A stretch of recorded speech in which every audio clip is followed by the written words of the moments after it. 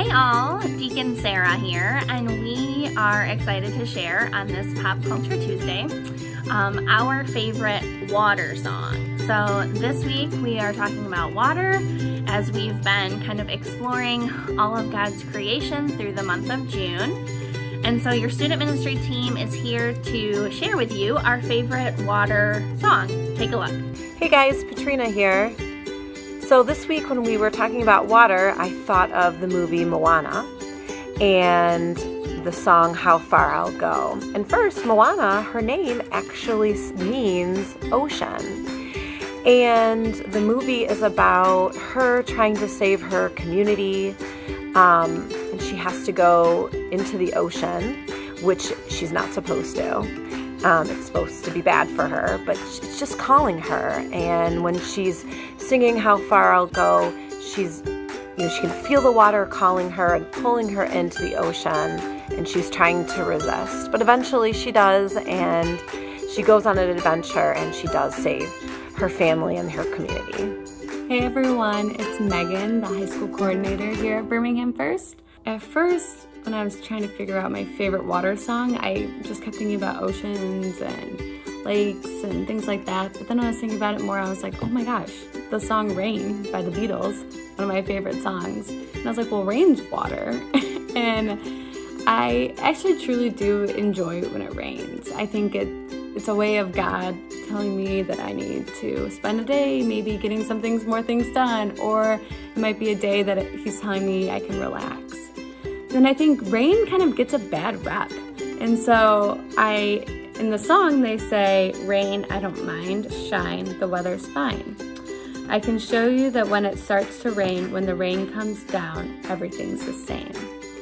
And that really, to me, makes me so happy because I think you're right, the rain is fine. Maybe it's God telling us to slow down, or maybe it's God trying to water our beautiful earth around us. And so the song just truly makes me happy and makes me appreciate rain even more.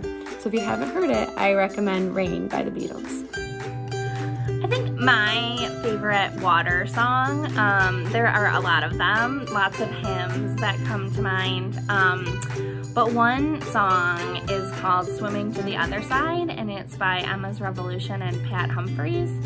And it talks about just the journey that we're all on, and the understanding that, you know, God is always with us, and that as a culture and as a society, we are all helping each other swim to the other side.